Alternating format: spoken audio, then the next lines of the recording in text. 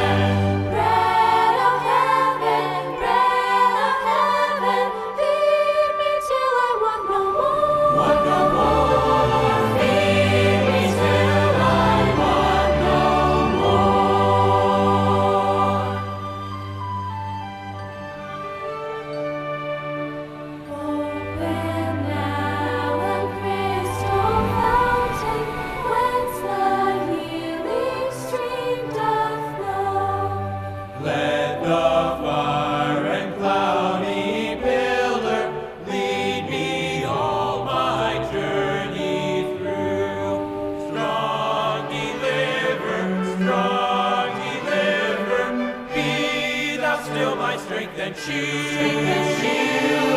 be thou still my strength and shield. When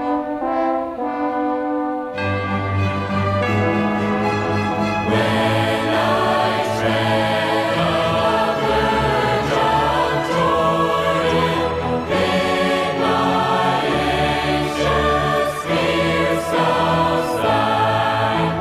Death of death and hell's destruction, let me safe on Canaan's side. Songs of praises, I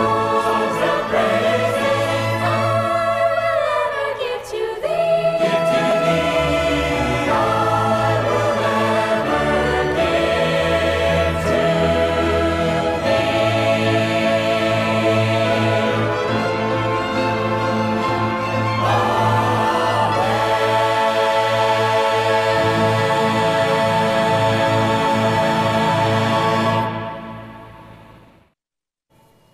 Okay, thank you, Fountain View Academy. Thank you, young people, young men and women.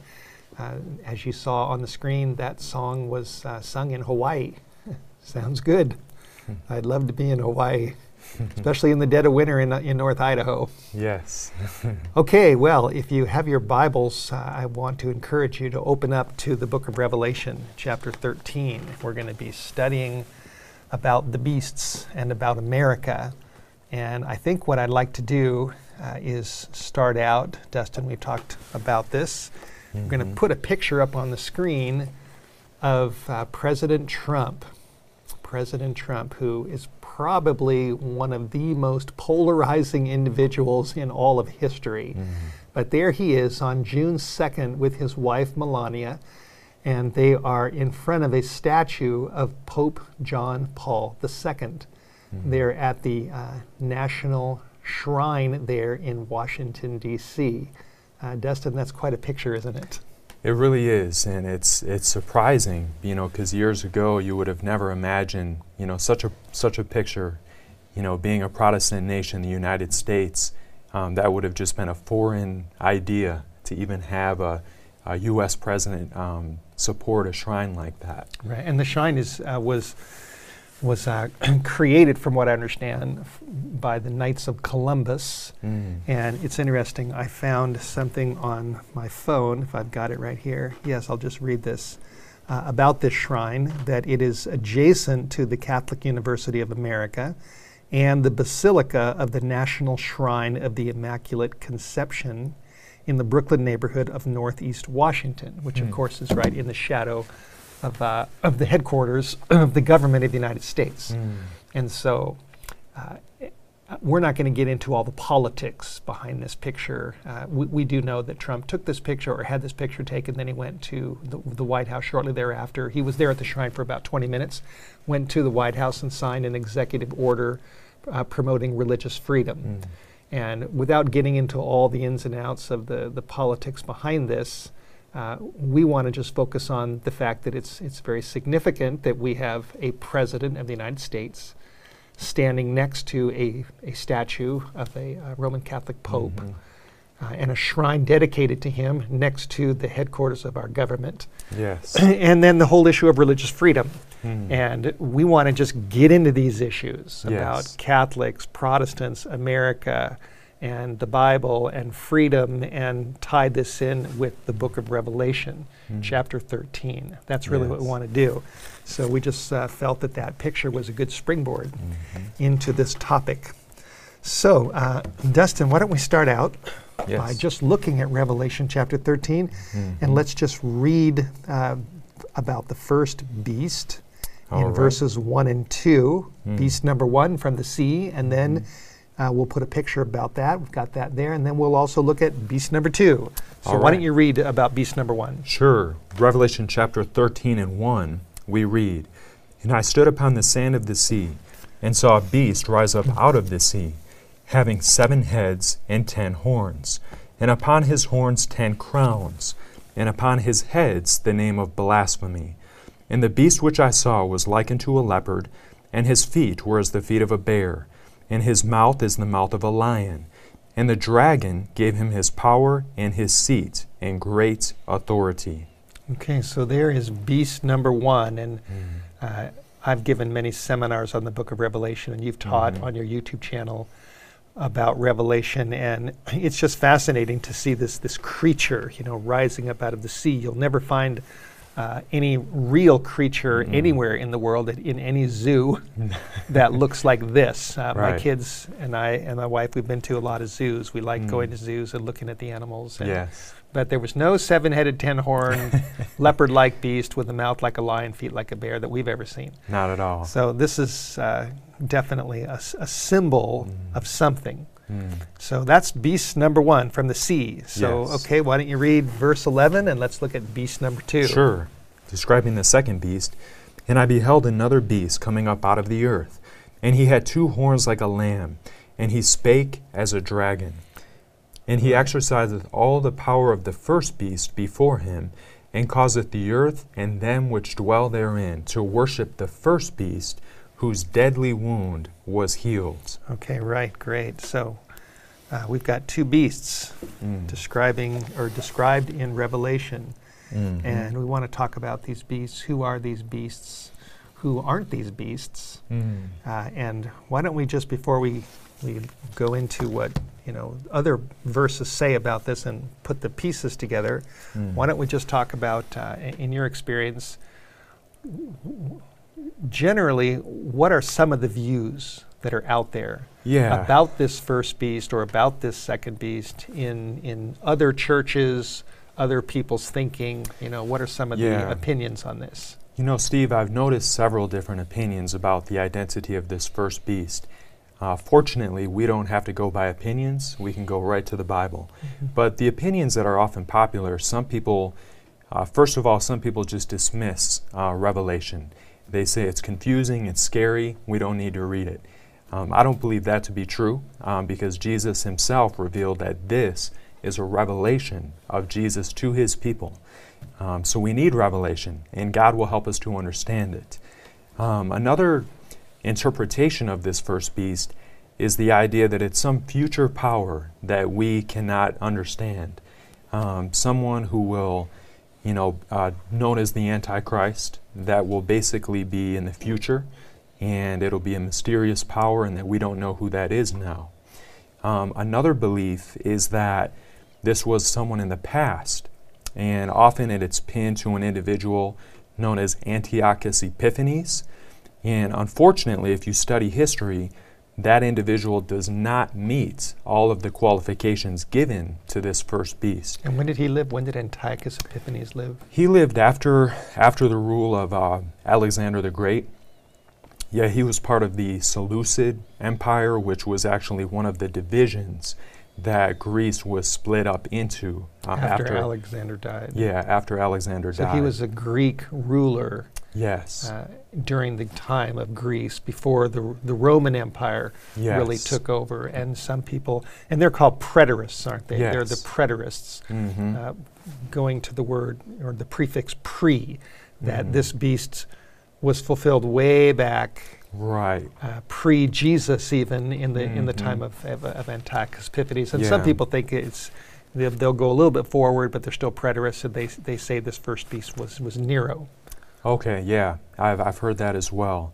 And the other view is known as futurism, the idea that this first beast will be in the future, and again, we don't currently know who it is, according to the futurist. Right, a single bad guy, like in the Left Behind series. Exactly. Nikolai Carpathia was the fictitious person in the Left Behind series that the whole drama swirled around him. So the futurist view is that it's a future man coming up at the end or after the rapture. Yes. And the preterist view, Antiochus or Nero, my wife once said to me, she said, how could it be Nero? Nero's dead. And she just buried that view with a very simple statement. I thought, that's good, that's right.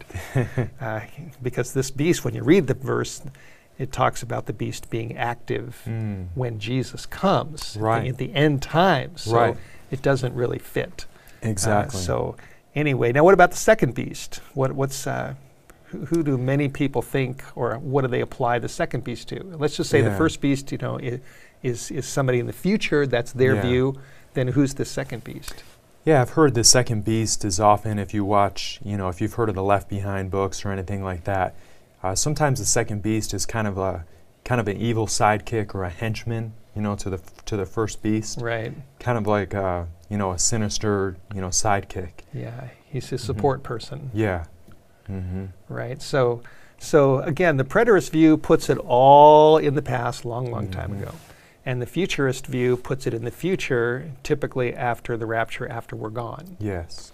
After the church is gone. And so both of these views don't have a present application that this is something happening right now in front of us. That's right.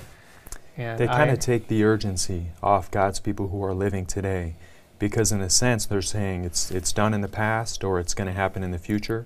So it kind of releases people from that sense of urgency. That's right. Now at the beginning of our discussion, you mentioned Protestantism and how early American Protestantism would have had a difficult time with the President of the United States going to a national Catholic shrine created in commemoration of a pope and having a picture taken in front of this statue. Absolutely. And you're right. I mean, this would have been very difficult for early American Protestants to handle, because if you look at history, when America first started, there was a lot of suspicion of Catholics. And it's interesting that Abraham Lincoln in the Civil War, he was completely convinced that the Jesuits of the Roman Church were very involved in fostering this division that was going on. And when John F. Kennedy was elected as president in the 1960s, he was the first Catholic president ever to be elected in American history.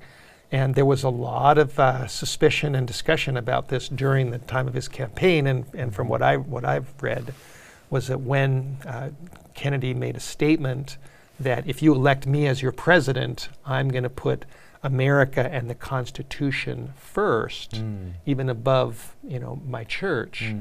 That went a long way toward him getting elected, because the American people appreciated that. And it's just a little bit of background on this. The reason why there was so much suspicion in early American history and continuing on for a long time was because, and this is something very important to understand, and it's a fact of history. It's easy to discover. You could Google it. You can do your homework on this.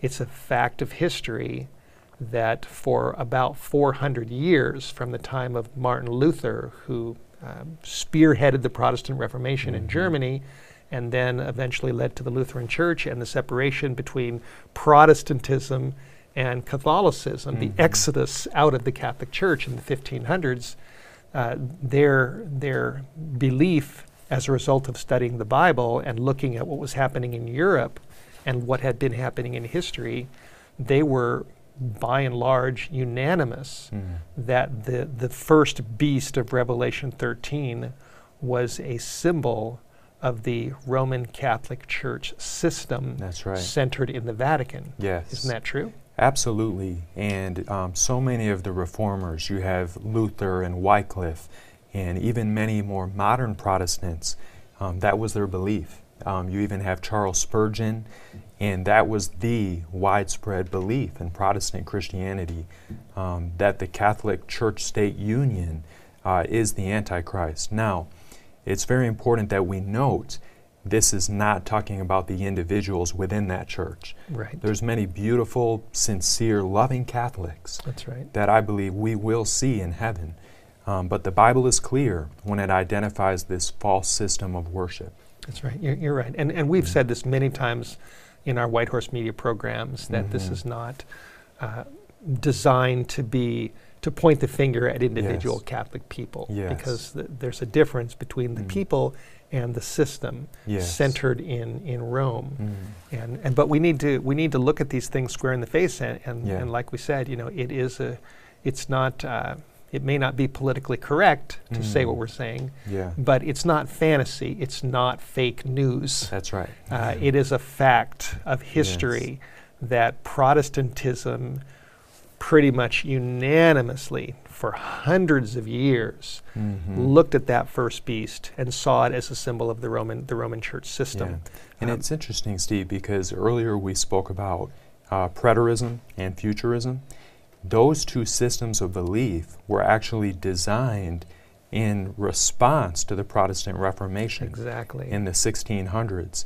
And they were created by Jesuit priests, which That's are right. affiliated with the Catholic Church. That's right. And so those two systems were very foreign. That's right. The idea of the Antichrist being in the future or far in the past. That's right. And the Jesuits created this view in response to the Reformation, because the Yes. Reformation said it's you, and the Jesuits said no, it's not us, it's there or there. Exactly. And they did Yeah. that to deflect opinion, and those opinions have become very very strong these Yes. days within the mainstream Christian church. They've forgotten their history, they've forgotten the past. They don't know what Luther taught, or Wesley taught, or Calvin taught, or Spurgeon Yes. taught, Yeah. or Matthew Henry's famous Bible commentary, which is the most famous commentary in all of history. Many pastors have Matthew Henry's commentary in their church libraries, in their right on their bookshelves. And if they open up one of Matthew Henry's commentaries and look at Revelation chapter 13, they'll be surprised to see that Matthew Henry pinpointed the Roman Church Yes. right there in Matthew or Yeah. in Revelation chapter 13. Yeah. Whitehorse Media has a little book on this topic, which is called The Antichrist Identified. It's just a little pocket book that goes through Daniel 7, Revelation 13, the first beast, and goes into all the details of what the Bible actually says, and then it looks at history to see if the shoe fits. And we've linked this little pocket book in the description under our video for today. And there's another link to a program that Hope Through Prophecy has done. And what's the name of that program again? It's called The Antichrist, 10 Proofs from the Bible. And it's amazing, Steve. It's so clear when you actually go to the Bible and look at what the Bible says, that this system perfectly fulfills every last one of those points. And no other organization in history comes even close. So we're so thankful that God has revealed this message to us. And it's really a message of warning, but also a message of love. That's right. And we at Whitehorse Media and at Hope Through Prophecy are holding up the torch Amen. of what has been taught in the past, Yes. and which we still believe, because this book doesn't change. This book is still the same. It says the Amen. same thing that it said in the days of Luther. Yes. Now, let's go to verse 11, because our real focus in this program is the second beast, Revelation 13:11. So let's just put that text on the screen again, and let's just read that verse again. Dustin, why don't you just read Sure. that text? Sure. And I beheld another beast coming up out of the earth, and he had 2 horns like a lamb, and he spake as a dragon. Okay, yeah, that's good. So there we have the text, the mysterious text. And before we even go into the details, I think it's significant that at the beginning of the verse, John says, "I saw another beast." I make a big point of this in my seminars, that John didn't create the book of Revelation. He didn't just decide, I'm going to sit down and write this. This entire book was given to him in a vision, Yes. when he was an old man as a prisoner on an island called Patmos, which is an island that you can visit today. You can see the island. You can go where John went. And he was there, and then he had this vision, and he said, he saw this first beast. In verse 1, he saw a beast rise up. And then in verse 11, he saw this new beast coming up. And that this was not something that he just created, it was a revelation. That's right. And it was supernatural. God showed him these creatures that were going to be coming up in the days ahead. Can give you goosebumps. That's right. that you And there's just think so about much that. information in just this one verse, in verse Yes. 11. There's so much information packed in there that it really impresses me with the incredible wisdom and magnificence of God, Amen. that he showed his servants a long time before this happened what was going to be developing. Amen. So let's just unpack this and look at some of Yeah. these details. He said, I beheld, or I saw another, which shows that there was a first one, and now That's here's right. the second one. Mhm. He saw another beast. Mm. Now, as you know well, in order for us to correctly understand this prophecy, we have to go, first things first, our ABCs. 1 + 1 is 2. We have to start at the basics. And the basics start out with biblically defining what a beast is in prophecy. Yes. So why don't you shed some light on that? Yes. Well, as you said, we have to let the Bible interpret it itself. We don't want to give it our private interpretation. And fortunately, the Bible tells us what a beast represents in Bible prophecy. In fact, if we look in the book of Daniel, Daniel actually reveals, and there's a Bible verse that shares this, that the fourth beast is a fourth kingdom upon the earth. And this is referring to really a vision that God gave to Daniel of the 4 world empires that would rise and fall. And in Daniel 2, those kingdoms are actually depicted by metals. But Daniel 7, which is a parallel prophecy to Daniel chapter 2, actually depicts those same kingdoms as beasts. And if there is any doubts or questions remaining, Daniel 7 actually tells us that the fourth beast will be a kingdom, will be the fourth kingdom. So a beast in Bible prophecy represents a kingdom. That's right. And those kingdoms in Daniel 7, clearly and historically, and most commentators will agree with this, 99% of them see the 4 beasts in Daniel 7, starting with the lion, the bear, the leopard, and the dragon, symbolizing the 4 nations of Babylon, Persia, Yes. Greece, and Rome. Exactly. Daniel was in Babylon when he had that dream, and Yes. you start with Babylon, you go to Persia, you go to Greece, you go to Rome, and those are the great nations that have risen and fallen in human history. It's common knowledge. It's in the Yes. history books. There's no doubt about it. There's no guesswork. We can see it right there. And the angel said in Daniel 7:23, the fourth beast shall be the fourth kingdom upon the earth. Yes. And it's also a fact that Daniel 7 links with Revelation 13 because the first beast is he has a mouth of a lion, body like a leopard, feet like a bear, and then there's the dragon who gives him his power. And those are the same creatures that are in Daniel 7. Yes. So we have a perfect link between Daniel 7 and Revelation 13, and Daniel 7 says that the beast is a kingdom. Yes. So then we get to Revelation 13:11, and John says, I saw another beast. If we just follow the sequence and stick to the text, Absolutely. then we're Yes. reading about another nation, right? Another kingdom or nation, Yes. like Babylon or Persia or Greece or Rome. Now we go down farther and we see a new power That's right. coming up. So that's a clue there, clue number 1, Yeah. that we're dealing with another nation. Now then let's look at the location where it comes up. It comes up, or actually maybe we should look at the timing of when it comes up. Let's look at that. Verse 11 says, I saw another beast coming up. out of the earth. Right. Now before we get to the earth part, Yes. let's notice the coming up part. This beast is actually coming up at the same time that the first beast is going down. And we see that from verse 10, right? Verse 10 describes the wounding That's right. of the first beast. He that leads into captivity shall go into captivity. He that kills with the sword, which is what the first beast did, he killed people, he must be killed with the sword. Here is the patience and the faith of the saints. So he's wounded by the sword. He's going down in verse 10. And we see later on in verse 12 that his wound is healed, but we'll get to that.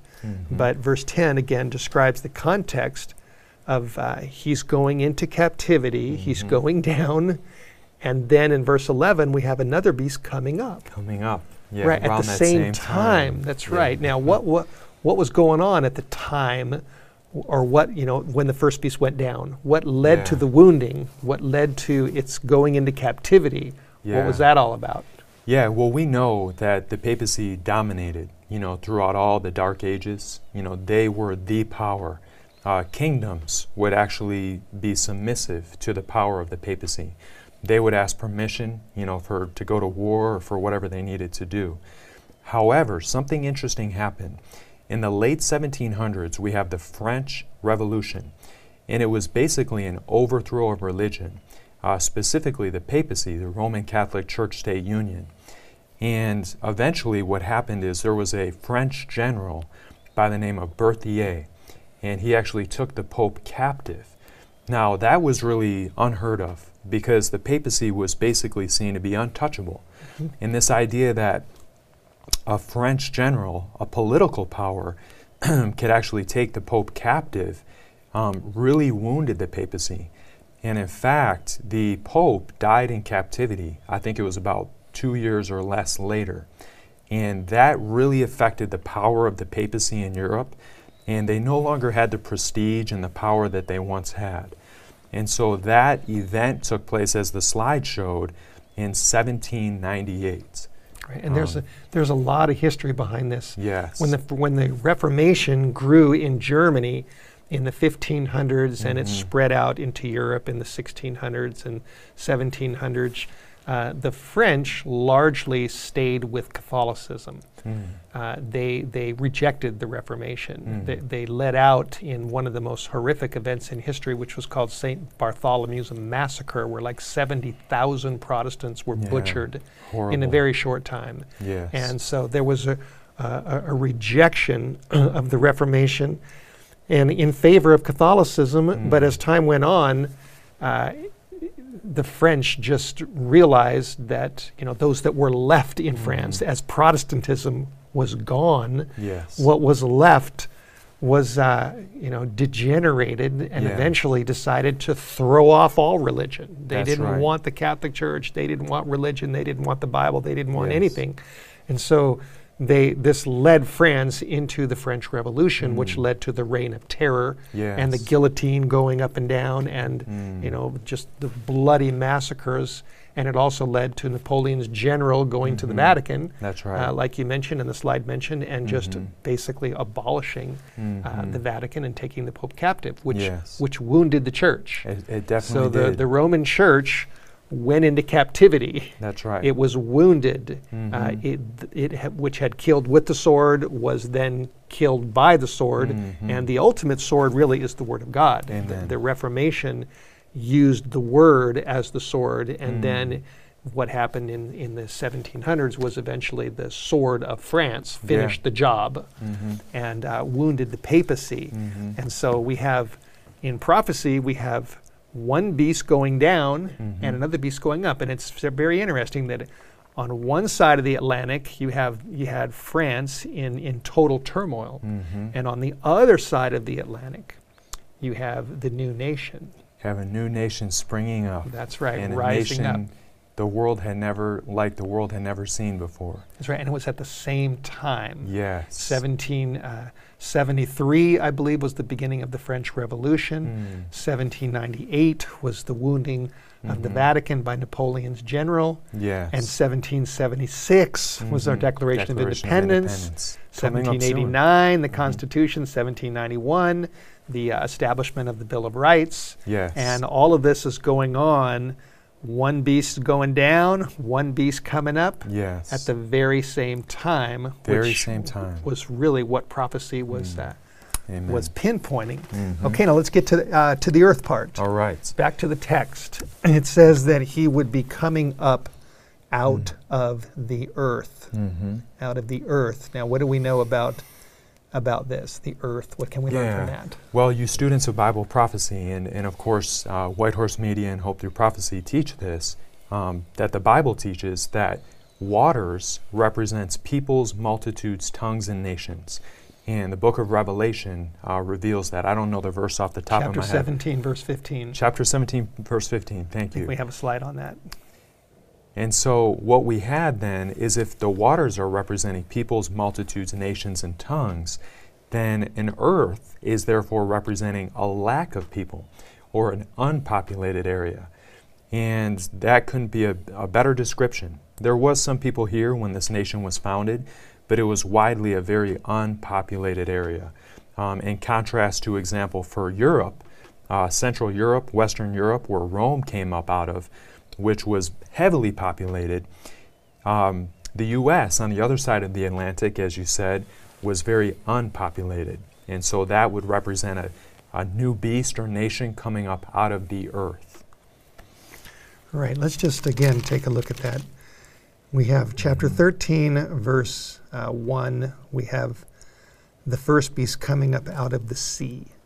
And in verse 11, we have the second beast coming up out of the earth.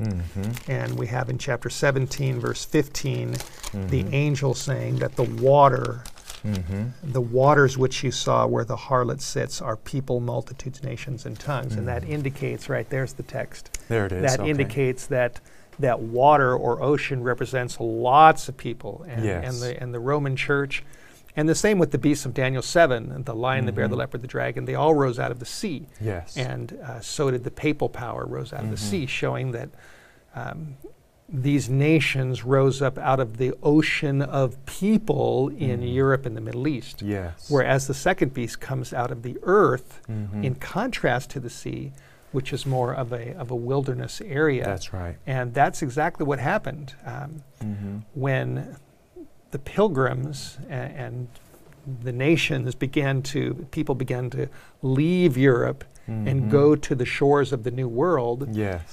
They did that because they were looking for religious freedom. They were seeking to escape from persecution that had been happening in Europe and in England.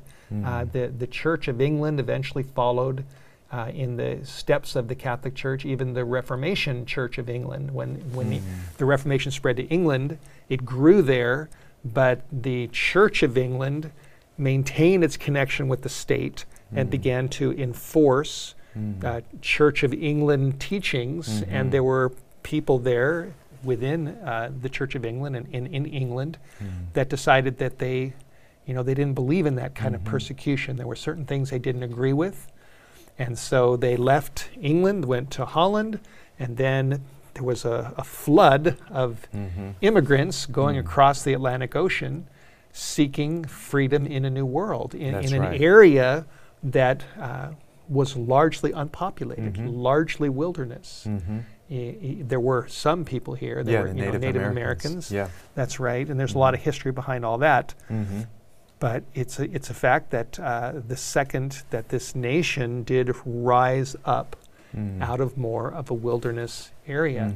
And another point, Dustin, is that we know that this beast that comes up, that it doesn't come up way down in the time of Nero or Antiochus Epiphanes. And we know that because at the end of chapter 13, this beast is involved in enforcing the mark of the beast, which is an end time event. That's right. It's an end time event. So this is not an ancient nation that comes up long time ago. This is a nation that comes up out of a wilderness area at the same time that the first beast is going down, getting wounded. He's coming up in a wilderness area, and he becomes active at the end of time. Yes. When the mark of the beast is enforced. That's right. Very active, or not becomes active, but he maintains his activity, and he does something. He's involved in something that's horrific. Yes. At the very end, and we know that is still coming up in the future. So we just need to put these pieces together.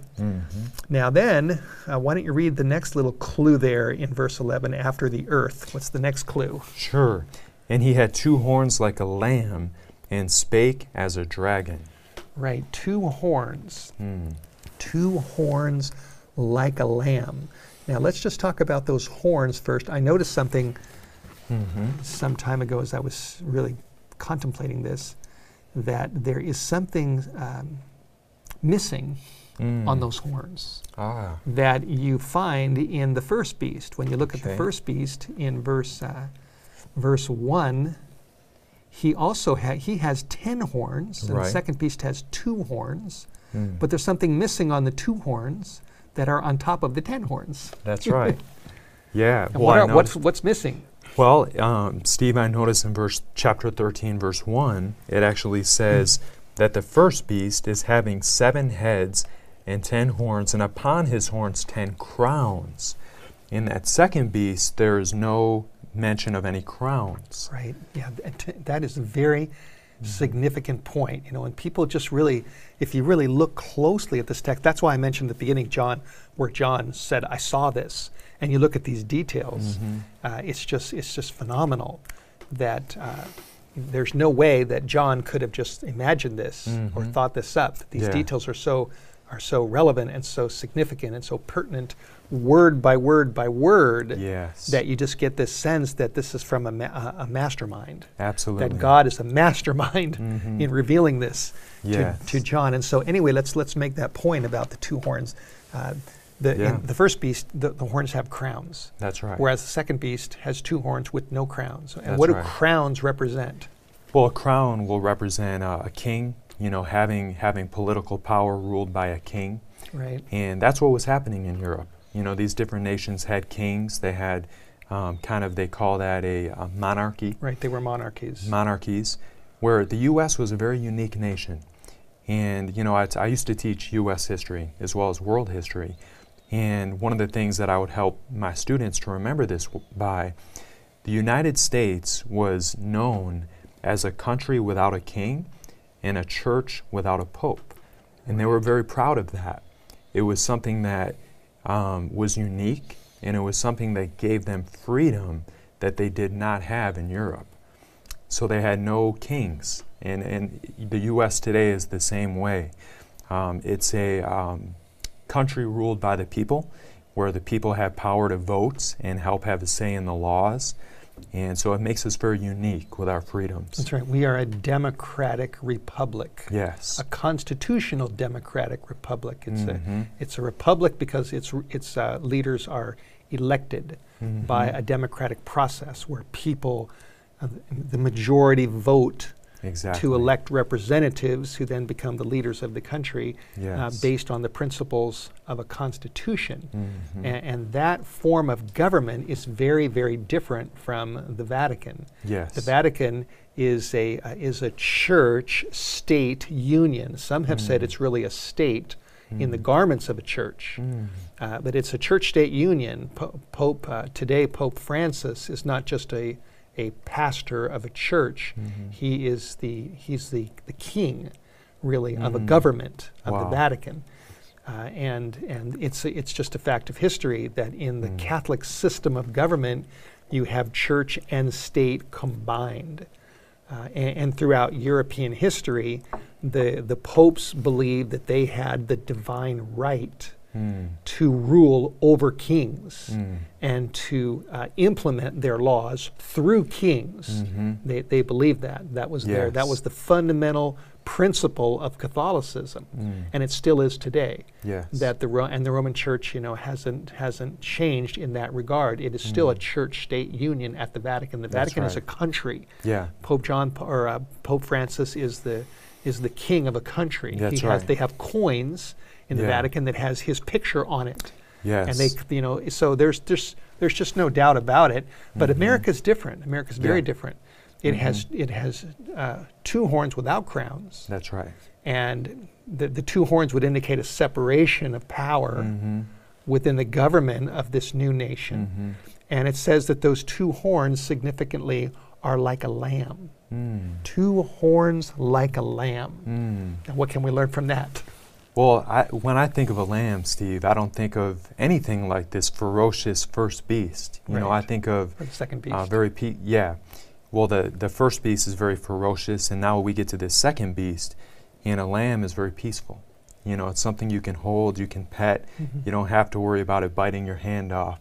And so this nation really would be a peaceful nation, or at least start off being a very peaceful nation. And we know in the Bible and in the book of Revelation that the Lamb is Jesus Christ. There's no doubt about that. Chapter 13, verse 8 talks about the Lamb's book of life. Chapter 14, verse 1, a whole group of people are seen on Mount Zion with the Lamb, and the Lamb is Jesus. Now we should definitely clarify that this second beast is still a beast. Yes. It's not a lamb, but it's lamb-like. That's right. It's a nation that is lamb-like in some of its characteristics. And it's interesting that a lamb is really a baby sheep. And this indicates that when this nation gets started coming up, it's lamb-like, meaning it's young. Yeah. It's a young nation that is going to be coming up. Yes. And it's going to be developing principles where it's not ruled by a king, no crowns. It's more democratic and republic and constitutional and with a separation of power. And it's lamb-like. And another interesting point is that Jesus, as the lamb in Matthew chapter 22, had an encounter with the Pharisees, and the Pharisees tried to nail him on what he thought about giving taxes or not, paying taxes to Caesar. And so Jesus took a coin, or he had them give him a coin, and he held it up and he said, "Whose image is on this coin?" And they said, "It's Caesar's image." And then he said, "Give to Caesar what is Caesar's, and give to God what is God's." And that principle of the lamb, where the things of Caesar are over here and the things of God are over here, really, when you look at history, it became the foundational principle of the United States government. Absolutely. Where the things of Caesar or the things of government, there's a line between those things and the things of God that have to do with religion. And that really laid the foundation for ultimately the First Amendment. Yes. And I think we have a slide on that First Amendment. Yeah. Why don't you just read those famous words in our it's Constitution? Part of our beautiful Constitution that promotes these wonderful freedoms. It says, "Congress shall make no law respecting the establishment of religion or prohibiting the free exercise thereof." So here we see a protection of our religious freedom. And this was a contrast to what the people were seeing in Europe, where religion was being enforced. And so I'm so proud of our Constitution. It defends our freedoms, it defends our right to worship God as we choose. And I believe that our Constitution was ordained by God. You know, that is a document that promotes freedom and the ability to worship God as we choose.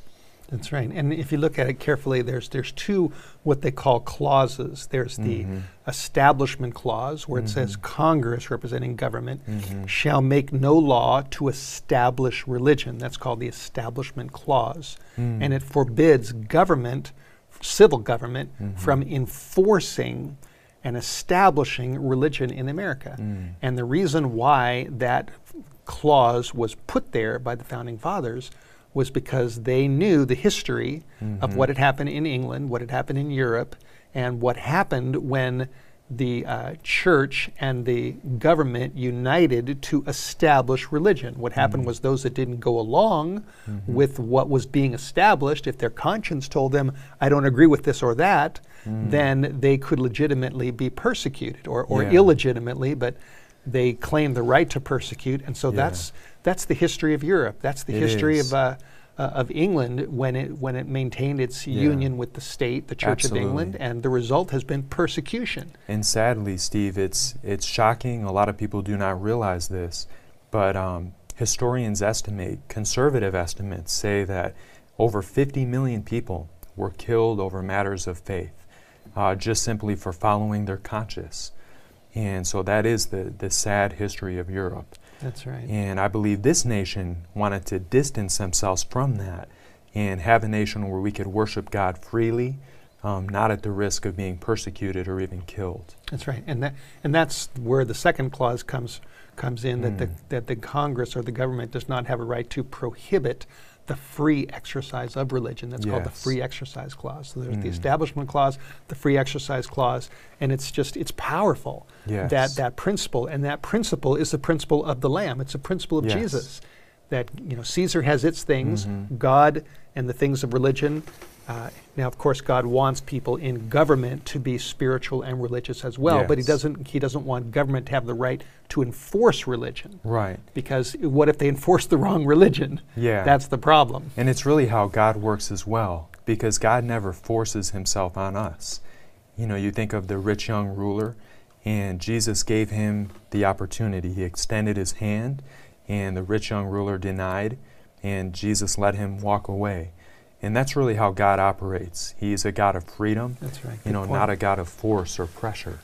And so this nation wanted to follow that godly principle of freedom. That's right. That's a very good point, that God doesn't force people, and He wants us to follow Him, but He will give us the freedom to walk away Yes, if we choose to do that. That's if right. we don't want Him, He's not going to force us yes. to be religious or to go to church, or because that's just not His way. That's right. Because He's God of love, and He wants relationships based on love. Yes. And you can't force someone to love you. That's right. You know, you just Yeah. it just doesn't work. No.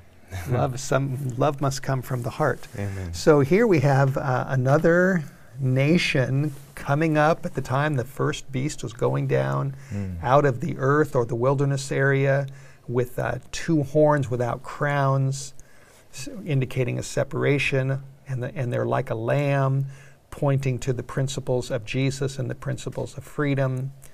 And then something happens in verse 11. At the end Yes. of the verse, what happens to this lamb-like beast? Yes, we see that it would speak like a dragon. What a contrast to a lamb speaking as a dragon. Yeah, wow. Yes. You're right. That's a huge contrast. And, Yes. and again, you know, we've got the lamb. Ultimately, the ultimate lamb is Jesus. Yes. And the ultimate dragon is who? It's Satan. Is Satan, right. He's the ultimate dragon. We know that in Revelation 12, verse 9. Says the great dragon was cast out, called that old serpent, also the devil and Satan. So what happens at the very final moments of time, as you keep reading, is that this lamb-like nation disintegrates into the voice of the dragon. The voice of the dragon. And then what happens? What does the next verse say?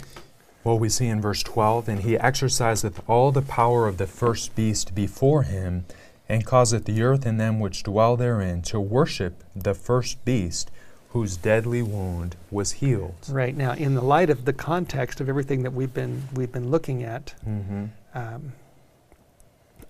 you know, when you put all these pieces together, it's really pretty clear who this second beast is. Yes. And another point that we haven't mentioned is when you go down to the end of chapter 13, in verse 16, as he's speaking like a dragon, it says, then he will cause, and there's force. Yes. He will cause all, both small and great, rich and poor, free and bond, to receive a mark in their right hand or in their forehead, and that no man might buy or sell save he that had the mark. And there's a couple points that I see in many points, but in verse 16 it says he causes all, A-L-L. And what does that tell us about the strength of this nation at this time? Well, we know it's a worldwide power, because in order to be able to cause all, this has to be a superpower. Right. This has to be a worldwide nation that has the ability to cause this worldwide decree.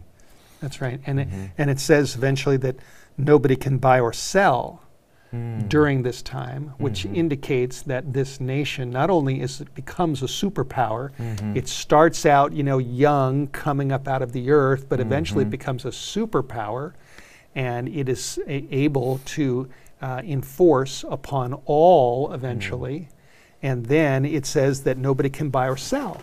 So that tells us that this nation has the ability to effect the global economy. The global economy of buying and selling is affected by this nation. Wow. So these are a lot of reasons, you know, and we have a book on this too.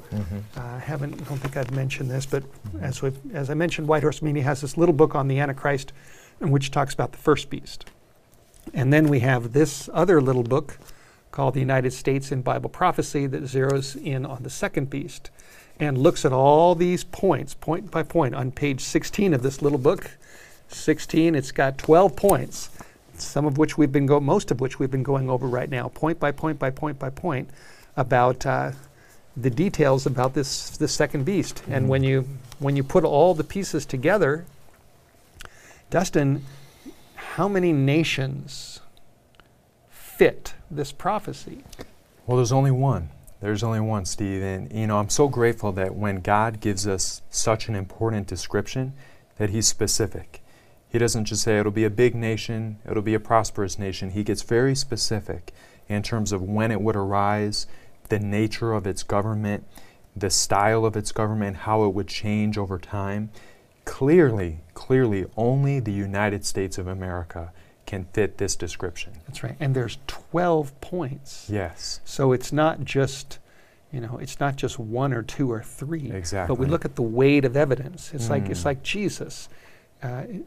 Jesus fulfilled many prophecies. He was born in Bethlehem in fulfillment of prophecy. He came from Nazareth, which is fulfillment of prophecy. And you go point by point. He was betrayed by a friend, by Judas, for 30 pieces of silver, which was another prophecy. Yes. And he died, and he was buried in the tomb of a rich man, Joseph Arimathea, fulfilling Isaiah 53.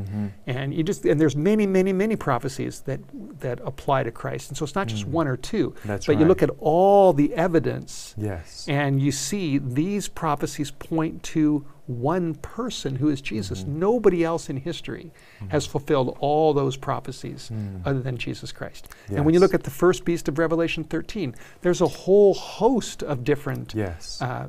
different clues, different points about it, that at the time of its rise and what it would be like. It would have a mouth speaking great things. It would make war on the saints. It would be it would be connected to crowns, a Right. church-state union. Yes. You've got all these different points, and when you look at them all, as you do in your video on the Antichrist, it can only point to one place, Absolutely. because they all fit together. And God is so loving that He doesn't want us to be doubting. He doesn't want us to be guessing. And so that's why He's so specific. And He tells us this, so that we can know for sure, because He wants us to be prepared. That's right. And then when we get to the second beast, He's given us all these clues. Yes. So when you put all these clues together, they point to one nation alone Yes. that fits this prophecy. It does not apply to Antiochus Epiphanes No. or Nero. Those people are dead. Yep. It applies to a nation Yes. that is very active at the end of time, that fits all the clues, and eventually is involved in the enforcement of the mark of the beast. Now, going back to verse 12, which you read a little bit ago, it says that this second beast, the earth beast, would eventually exercise all the power of the first beast before him, which would be the Roman Church. And That's he right. would cause the earth and them which dwell therein to worship the first beast, whose deadly wound was healed.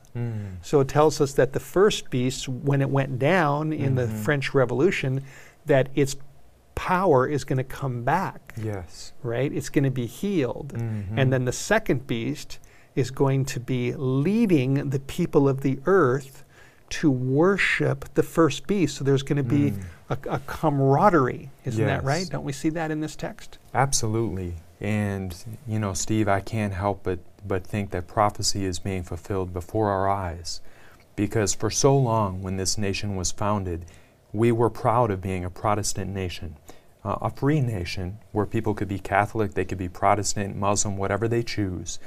But at its core, a Protestant nation. And lately, there has been seemingly a great push to embrace as Catholicism. And we should embrace everyone. We should love everyone. But almost Protestants reaching across the gulf, so to speak, to embrace Catholicism. And, we have many examples of that. We had the slide at the beginning of this live stream that had the picture of our president before a statue of the Pope. And so I can't help but think that this prophecy is already starting to be fulfilled. Right, and again, we're not, we're looking at the big picture, the political controversies that swirl around Trump, and that picture and other things. We all have to come to our own conclusions about some of those things. Yes. But we're looking at the big picture here, and it is it's a fact that the presence of Rome within America is very, very strong right now. Absolutely. And we have Catholic universities across the country, Jesuit universities across the country. We have these shrines that we've mentioned. Started one of the, this one with Pope John Paul II, founded by the Knights of Columbus. When you think of a knight, that takes you back to kind of the Dark Ages, the feudal system and the knights. And if you do your homework on the Knights of Columbus, behind the scenes, they are definitely a knight militant order behind the scenes with their goals of advancing Catholicism. And they put this shrine together of Pope John Paul II in the shadow of the government, the headquarters in Washington, D.C. That's right. And we have a very strong presence of Catholicism in the United States Supreme Court. The majority of our Supreme Court justices are Catholic. And there's a strong presence in Congress, in the Senate. We had the Pope, come just a few years ago and spoke to a joint session in Congress when Pope Francis came, and we've never seen that before. Yeah, and so the connections, are growing. Absolutely, and I like the point you made earlier, Steve. We're not judging the hearts of any of these leaders or presidents who are going to these shrines or meeting with these Catholics. That's between them and God, and we'll continue to watch as history unfolds. But as you say, zooming out, looking at the big picture, we can see prophecy being fulfilled.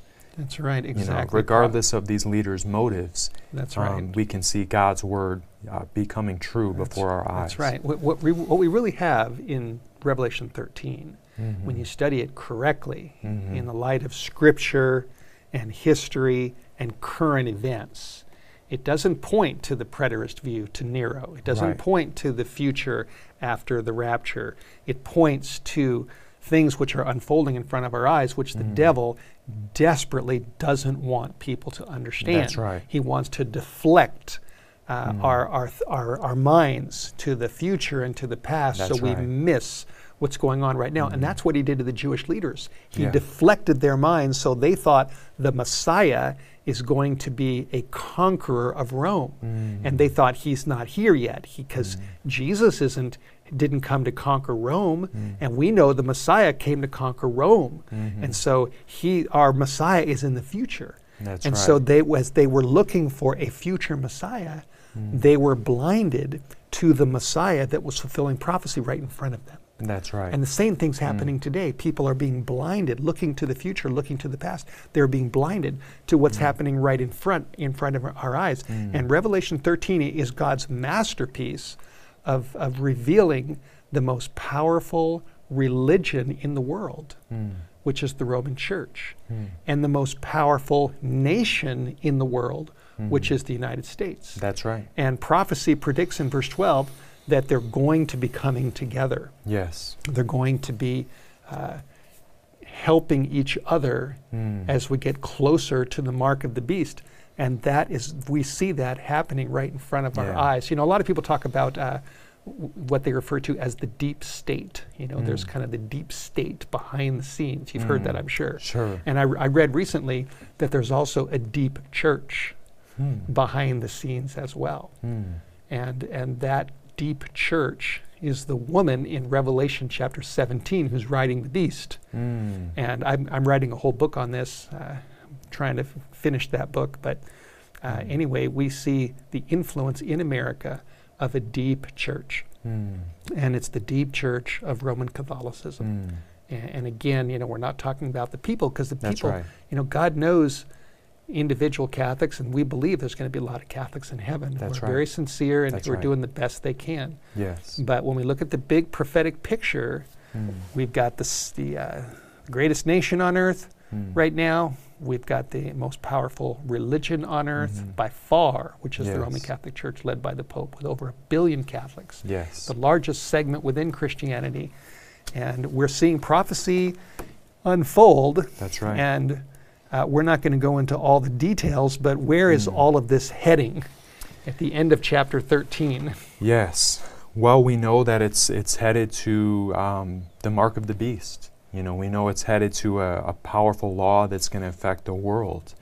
And so again, we know this will be at the end of time, and we know this will be a union between these two superpowers that will actually affect us in a very tangible way, with laws being implemented. That's right.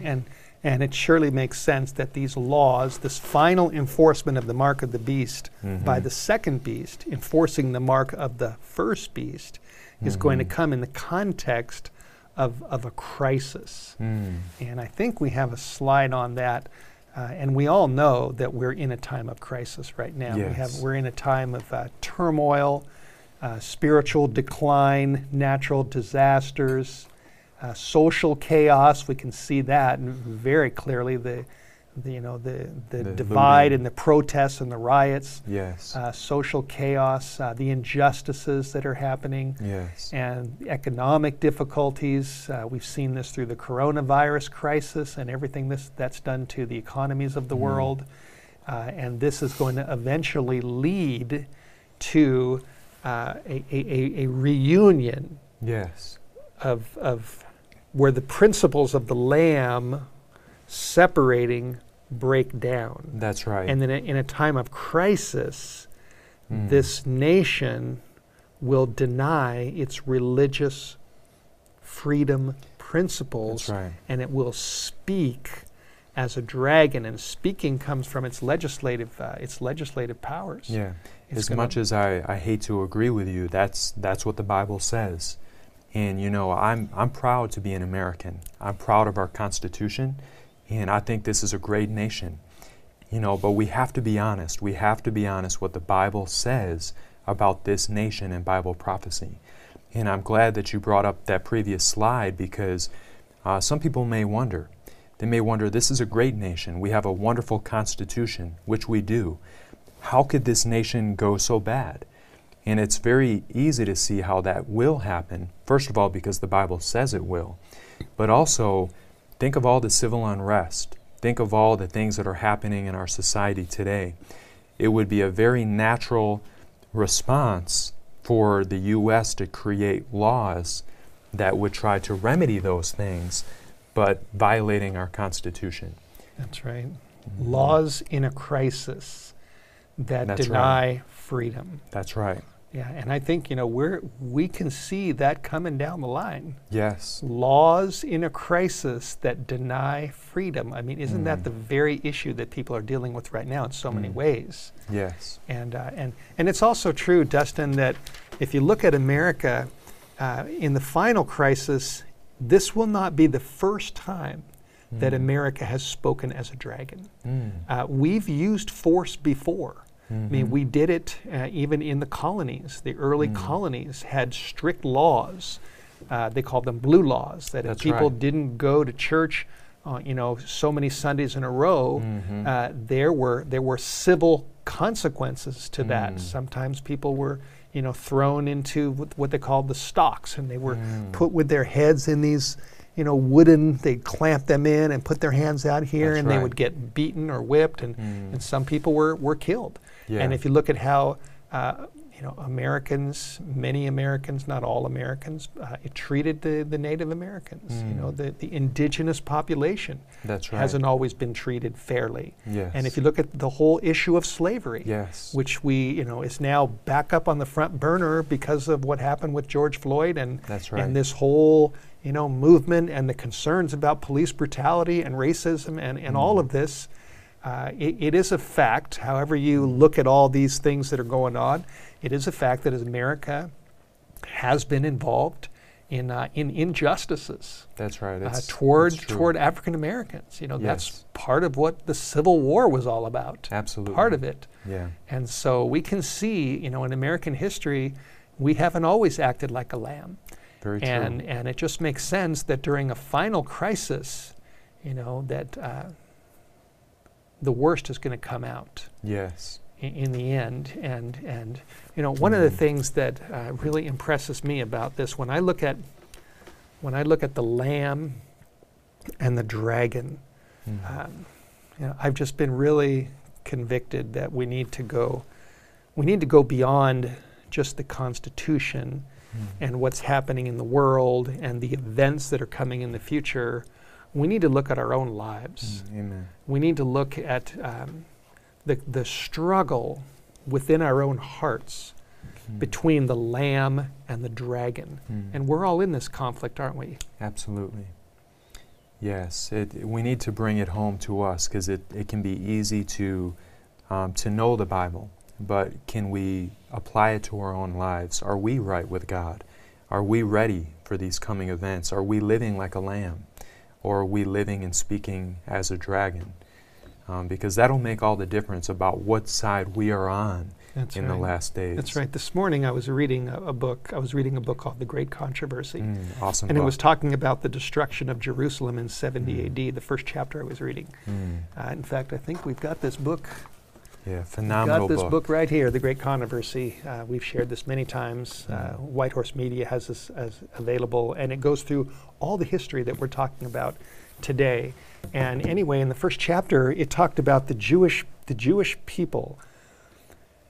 Those, not all Jews, there were many Jews that accepted Jesus. And we like Peter and John and the apostles, they were Jewish. Paul was Jewish. And the New Testament was launched as a result of the Holy Spirit working through Jewish people. But there was still a large group within Jerusalem, the Sanhedrin, the leaders, many of the Pharisees, that did not want Jesus.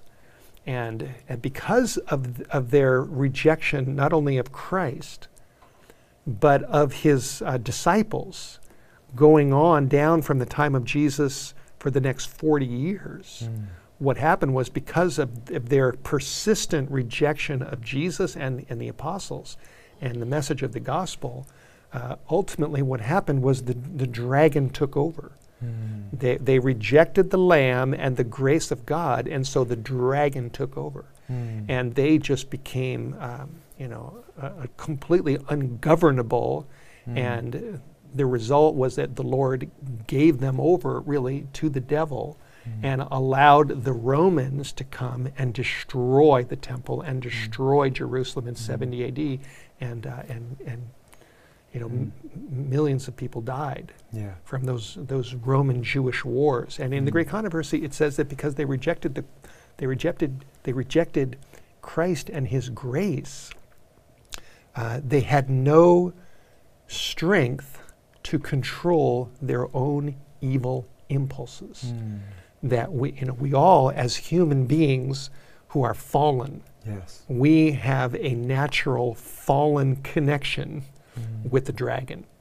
And there are evil impulses within all of us that we cannot control. That's right. On our own. Yes. And we need the Lamb, we need the grace, we need the power of Jesus, or we're not going to be able to conquer these things. Amen. And it just, it brought the whole thing so close to me, and I thought, wow, in my own life, if I don't have Jesus Christ and the Holy Spirit and the grace of God in my life, I am eventually going to be controlled and taken over by the dragon. And that is the battle that we're all in. Amen. It's not just going on out there. It's not just in Europe or England or colonial America or with the founding fathers or with the two great nations in Revelation 13. It's ultimately going on inside of our hearts. That's it. That's and it. if we so the point is, the dragon's trying to take over our lives. That's right. And if we don't have Jesus and the Holy Spirit and the Lamb of God, we are going to speak like dragons ourselves. Yes. And we're going to be taken over. We're going to be controlled by the devil and his angels, and it's going to be a disaster. And there's really we have no alternatives. We can't say, I don't want the Lamb, but I don't want the devil. Right. I don't want Jesus, but I don't want Satan. Yeah. That doesn't work, does it? No, it's one or the other. We have to make a decision. That's right. And we cannot expect, Steve, to be ready for these final events unless we prepare now. Exactly. We can't expect to say, oh yeah, I'm going to choose the Lamb then, but I'm going to live like a dragon now. That's right. It doesn't work. We have to build our character today, That's right. brick by brick. So when these final events come, we've been prepared. So it starts today. Exactly, it starts today. And if we're going to be ready for these events when they hit, We've got to have Jesus Amen. in our hearts. Amen. We have to follow the Lamb. And I want to encourage those that are going to ask questions on the chat to, if you want to follow the Lamb, to just say that. Just, put it in the chat. I'm going to follow the Lamb. I'm going to follow the Lamb. And also on the bottom of the YouTube video, whether you're watching this live or whether you watch the recording, in the comments down below, especially those comments, you can say, I choose to follow the Lamb. Because we all need him. And this chapter brings it close to home. And if you think of the characteristic, Dustin, of what word would you use to describe something that looks like a lamb but speaks like a dragon? Well, that would be like a hypocrite. That's right. It would be a hypocrite and hypocrisy. And at the end of time, you're going to have hypocrisy. You're going to have forced worship and forcing the mark of the beast in the name of God and in the name of the Lamb. That's right. And you're going to have people that are going to join the devil's side and persecute others. And it's going to be wrong. Just like the Pharisees persecuted the disciples in the name of God, they showed the ultimate hypocrisy. Yes. And that's what Jesus said to them when they challenged him about paying taxes to Caesar or not. He said, "You hypocrites, why are you testing me? Bring me a coin." Wow. So he called the religious leaders hypocrites, the same word that applies to the second beast, Wow. the lamb-like beast. And Wow.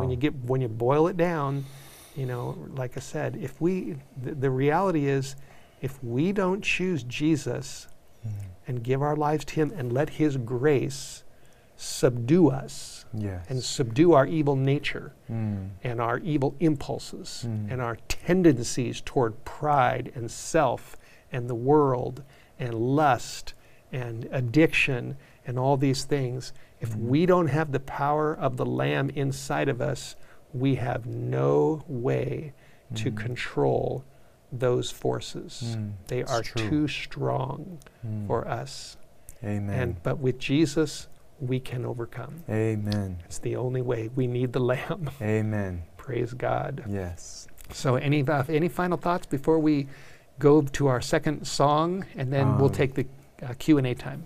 I just like what you said. If you're watching, if you want to affirm that decision that Steve has just appealed to all of us, I will follow the Lamb. Just write it in the chat, write it below. I will follow the Lamb.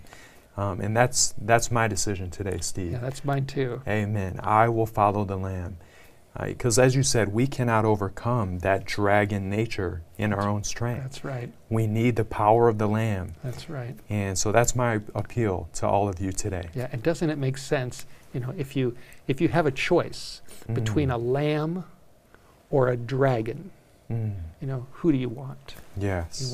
You want the Lamb, Jesus, who loves you, who gave his life for you, who sacrificed everything for you, or do you want the dragon, who only wants to destroy you and who will destroy you if you don't choose Jesus? Yes. That's our choice, and may God help us to make the right choice. Okay, I think we're ready for our second song, Swing Low, Sweet Chariot by Fountain View Academy. So we'll take a break and then we'll come back for your questions.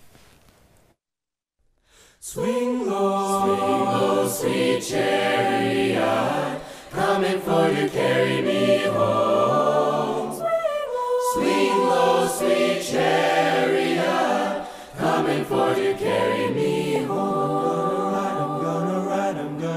I'm gonna ride in the chariot in the morning, Lord. I'm gonna ride in the chariot in the morning, Lord. I'm getting ready for the judgment day. My Lord, I'm gonna ride in the chariot in the morning, Lord. I'm gonna ride in the chariot in the morning, Lord. I'm getting ready for the judgment day. My Lord, are you ready, my brother? Oh, yeah. Are you ready for the journey? Oh, yeah. Do you want to see Jesus? Oh, yes. I'm waiting for the chariot 'cause I'm ready to go. I'm gonna ride in the chariot in the morning, Lord. I'm gonna ride in the chariot in the morning, Lord. I'm getting ready for the judgment day. My Lord, to stir. Are you ready for the journey? Do you want to see your Jesus? I'm waiting for the chariot 'cause I'm ready to go. Swing low, sweet chariot, coming for to carry me home. I never shall forget that day, riding in the chariot to see my Lord, when all my sins were taken away. Riding in the chariot to see my Lord. I'm gonna ride in the chariot in the morning, Lord. I'm gonna ride in the chariot in the morning, Lord. I'm getting ready for the judgment day, my Lord, my Lord. I'm gonna ride in the chariot in the morning, Lord. I'm gonna ride in the chariot in the morning, Lord. I'm getting ready for the judgment day, my Lord, my Lord. I'm gonna ride, I'm gonna ride, I'm gonna ride in the chariot to see my Lord, to see my Lord. Okay, once again, thank you, Fountain View Academy. Great song, thank you. Before we go into the Q&A, let me also mention something I forgot to mention, that White Horse Media also has another little book called Decoding the Mark of the Beast. And this book goes into detail about the mark. We've talked about the first beast, which is the first little book, Antichrist Identified. Second beast, which is the United States in Bible prophecy. And then now we have one on the mark as well that goes down to the end of Revelation 13 and explains what is coming in the future and what this mark is all about. Dustin also has a video which is linked at the bottom of our video, specifically on, it's just called The Mark of the Beast, right? Yeah, the Mark of the Beast, and it really explains what the mark is, specifically from the Bible, and is just, it's really a big picture. You know, it shows how we get to the mark, you know, what is the mark all about, what is the background, and so I encourage you to watch that. Yeah, and on a spiritual level, I don't know if you address this or not, but the mark of the beast, once we know who the beast is, you know, and what its character is like the second beast is ultimately is hypocritical. The first beast, its characteristic is pride. It has a mouth speaking great things. And the mark of the beast inside the forehead and the hand includes, you know, the marking of pride inside the human soul, which is very, very dangerous. Pride is very, very dangerous. Absolutely. And we all need to overcome that. So there's spiritual depth to these prophecies that go beyond history and events. They all really get down into the heart. And, you know, whose side are we on? Are we on the side of the devil who exalts himself? Or are we on the side of Jesus who is meek and lowly in heart? Amen. May God help us all. Amen. May He take the devil out of us, and pride out of us, and selfishness out of us, and sin out of us. Okay, question time. The first question is, who is the false prophet? Who is the false prophet? You want to start with that? Yeah, well, as we read Revelation 13, we see the first beast, as we know, as the Antichrist power. We've talked about that today. And as we get into the false prophet, we're talking about the second beast and also the role that they will play, as we discussed a little bit today, in supporting that first beast, which is the Roman Church-State Union. We know that the second beast is the USA. And specifically, we know that Protestantism within the United States will, in a very much, they will apostatize and leave their Protestant roots of the Bible and the Bible only, and they will go back to a system of force, which was implemented by the papacy. So it's really that kind of that Protestant part of America. Right. Yes, we know that the term false prophet, we know that is applied to that second beast, because when you get to the first beast or the second beast, it says in Revelation 13:11 is the first beast, or the earth beast coming up, and then verse 12 says he exercises the same power of the first beast and leads people to worship the first beast, and then in verse 13 it says that the second beast will do great wonders, so that he makes fire come down from heaven on the earth in the sight of men, which we think is still future. And then verse 14 says, he deceives them that dwell upon the earth by the means of those miracles. And we did a whole, White Horse Media did a whole program on this, the coming miracles and deceptions. That the second beast, there's going to be miraculous manifestations, supernatural things in the future that are designed to deceive people and to contribute to their getting the mark. Now, when we look at that text coming from the second beast, and then we look at chapter 19, verse 20, it says, the beast was taken, and this is at the second coming, and with him the false prophet that wrought miracles before him, with which he deceived them that had received the mark of the beast. And that's what the second beast does. He does the miracles through which he deceives. And so that's how we know that in chapter 13 it's the lamb-like beast, but in chapter 19 he's given a new name. The name is the false prophet. So that tells us that within America it becomes a false prophet. And my conviction on this, Dustin, is that American Protestantism has lost their knowledge of history.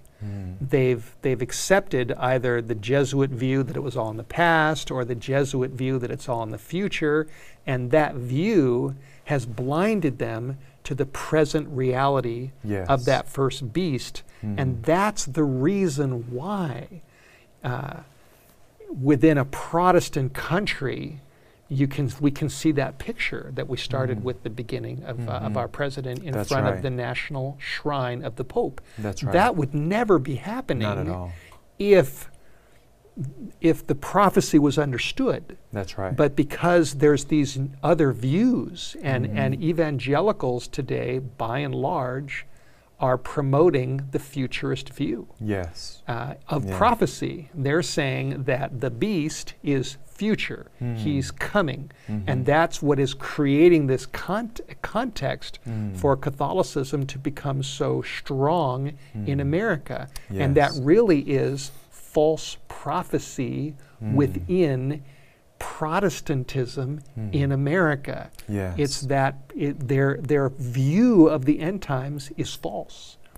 They've become the false prophet, giving a false view of the end times that blinds people to the true prophecy and what's happening right in front of their eyes. Amen. And the Bible says, my people perish for lack of knowledge.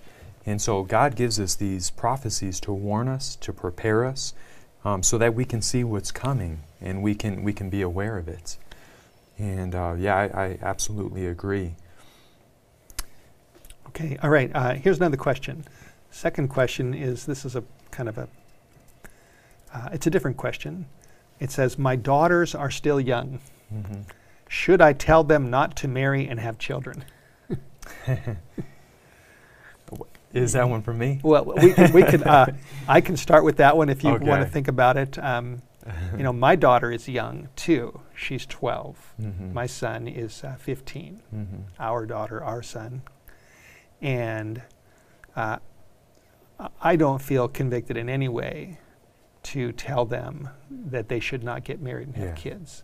I mean, people have. We believe that Jesus is coming soon and that we're in the last days and that these prophecies are going to happen soon. But people have been convicted about that for years in the past. And, God wants us to be on the alert. He wants us to get ready now. He wants us to understand that there's an urgency to what is coming. But He doesn't want us to make the kind of decisions where we say, well, we only have 2 years left. We only have 3 years left. We only have 5 years left. We shouldn't be making those kind of decisions because that's out of our prerogative. We don't know. And so to tell your kids that they shouldn't get married and have children, I wouldn't do that. I'm with you.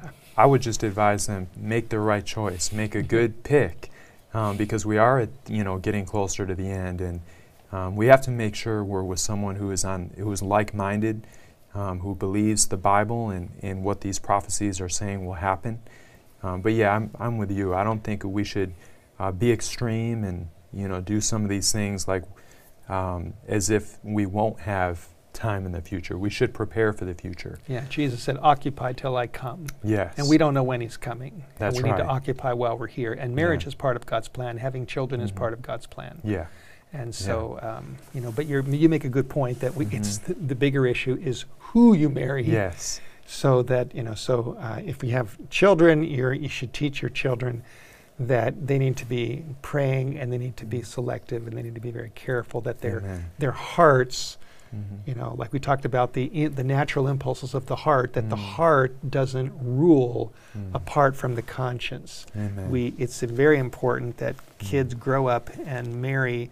If a boy should marry a girl that is a believer in Jesus and who believes in the Bible and who believes in the Ten Commandments and who believes in Scripture, because if you don't, you're gonna have problems. Absolutely. The Bible talks about being unequally yoked, and God doesn't want that. And children need to grow up in homes where the parents, the father and the mother, are united in their faith in God and in His Word. Yes. So that's really important. So in answer to your question, no, we should not advise our children not to marry or to have kids. That's our opinion. Okay, question. Please explain the one world government if iron and clay cannot mix. You have a thought on that? Yeah, well... or if there is a one world government. People assume there's going to be a one world government. Yeah. Well, I think that we talked a lot about that today, how there will be a union of these two world superpowers. How that will look specifically, we don't know all the details. We just know what the Bible tells us, that there will be a unity between the papacy and the United States of America, and that will lead to enforcement of law. So we know that. As far as a one world government, the Bible doesn't reveal all the details of what the last days will look like specifically. And so it's, that's my understanding of that. Do you have anything to add? I do. I don't see a one world government in the Bible. I see people, I've heard, people saying that what's going on here or there is moving us toward a one world government. And I don't doubt that there are forces behind the scenes that would like to see that happen. Yes. That are trying to bring about a one world government. But I don't see in Scripture, like they mentioned Daniel 2, it's a division. Right. Before the rock comes. That's and right. in Revelation 14, the three angels' messages go out to every nation, tribe, tongue, and people, showing that there will be different nations with different governments. Matthew 24:14 says the gospel will be preached in all the world as a witness to all nations. Plural. Yeah. And those nations will continue to have their government. So I do not believe personally in a one world government. I think a lot of people are talking about it, and there are people behind the scenes that would like to see it happen, but scripturally, I don't see it. Now there is going to be a one mind. It says in Revelation 17, they will have one mind, and they will give their power and strength to the beast. So there will be a unity of mind and of the devil's deceptions bringing people together. But I don't see the individual governments disappearing, so there's only one government on planet Earth. That makes sense. That makes sense. And Steve, I've noticed that a lot of people are, the devil uses smoke screens. And I think a lot of times people will get so caught up with conspiracy theories and different things, and it's almost like chasing rabbits. You'll never catch it. And even if you do, what are you going to do? So the key, I believe, is to go by the Bible. There are certain things that God has revealed, such as what we've discussed today, that are crystal clear. And so the idea of chasing conspiracy theories and so forth can be dangerous because it can get your mind off of Jesus. Right, very good. Okay, here's a loaded question, and I'm going to read it. It says, do you believe that Trump will be the one to give power back to the beast? I've got some things to say about that, and you're welcome to Sure. start out. We don't know. We really don't know, and I try to avoid guessing, because, as I said, there's so much in the Bible that's clear, and I'd rather focus on that. I do believe we're getting close to the time of the end. I'll leave it at that, and I'll let you take it from there. Yeah, well, I concur with you that I don't know. It is definitely concerning that President Trump visited the national shrine of Pope John Paul II. That concerns me. Yeah. And there was a Catholic cardinal who recently wrote a letter to the president that was publicized on the major news networks, where he was, giving his advice to President Trump, and Trump responded and said this was a very good letter. And so it's concerning to see the tentacles of connection developing. But on the other hand, there are things that President Trump stands for that are certainly not papal. For instance, he's certainly not in the climate change movement. And Pope Francis gave him his encyclical when he met him, and President Trump has definitely not gone that direction. And so Trump is his own man, and he's hard to figure out what he's going to do in the future. Nobody really knows what he's going to do. He certainly is a man with a lot of flaws. I think everybody, those that like him and those that don't, recognize that. But he's his own person. What he's going to do in the future, I don't really know. He has advisors around him that are both Catholic and Protestant. He's got Ben Carson as one of his advisors as well. Yes. And so how this is all going to play out in the exact days ahead, we really don't know. So I see things that concern me, and I see things that I think that's good. Yeah. So I see both. I think it's good to be aware, to be aware of what's happening in the news and see how prophecy is being fulfilled. But I think ultimately our focus needs to be on drawing closer to Christ and making sure our lives are surrendered to Him. That's right. Because if we do that, we'll be prepared no matter what comes down the pipeline, because we don't know the details. We shouldn't bury our head in the sand. We should be aware, but we should be drawing near to Christ. That's right, exactly. And I don't think that people, we're so in this, we're so charged in this environment that if you agree with something the president does, or if you disagree with something the president does, or whatever side, if you tweet this or tweet that, even if you have an honest conviction about something, it's just the fury on all sides just flames up. And really, Jesus is calling us to not be in that camp. Yeah. He's calling us to be followers of the Lamb. Revelation 14:14 says, "These are they who follow the Lamb wherever He goes." Yes. And so, yes, we need to have our convictions, and there's nothing wrong with that. And but Jesus needs to be the center of our lives. So, as far as the question goes, I really don't know what Trump's going to do in the days ahead. We'll find out. So, okay, next question is, will the U.S. ever cease to exist? Well, the whole world will eventually cease to exist. Right. The Bible says that God will burn this earth and that the elements will burn with fervent heat. Daniel 2 says the rock cut out without hands, which is Christ's everlasting kingdom, will destroy this earth, and all the kingdoms, all this earth will break into pieces. So in that sense, yes.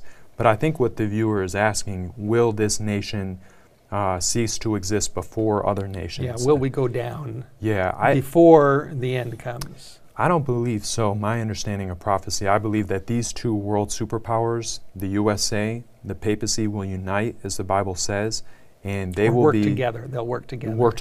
Work together, and they will be pushing together till Christ returns. That's my understanding. Right, and back to the text I read in Revelation 19, verse 20, the context is the return of Jesus on the white horse. And that's where White Horse Media picked its name, because we identify with Jesus. He's the rider on the horse. He's the center of our ministry, and he's coming on the white horse as the holy hero to get rid of sin. Amen. And then it says that when he comes, verse 20 says, the beast was taken. So we know the beast is operating till the second coming. And then it says, and with him the false prophet, which we've already identified with Revelation 13:11, the second beast.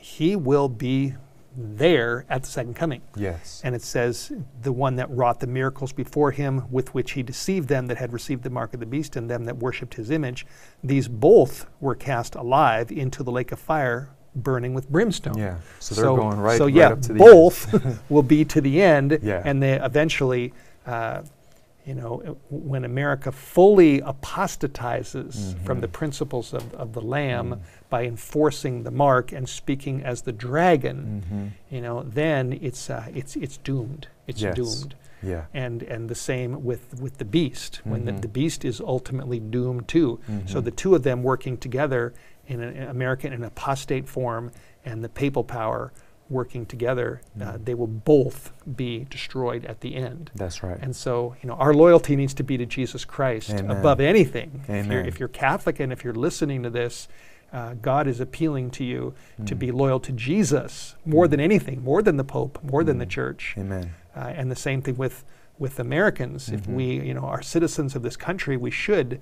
have a basic loyalty to America and to its principles. Its constitutional principles, but our ultimate loyalty is to Jesus, to the Lamb above everything. Yes. He's got to be first. That's right. So, good question. Okay, next question is, are we in the little time of trouble at this time? And when the big time of trouble comes, is that the time of trouble just for the Christians, or is it global for all people? Well, I can look at maybe the first part of that. I believe that we're approaching that if we're not in it already. As far as the little time of trouble, it seems that the events happening around us suggest that could be the case.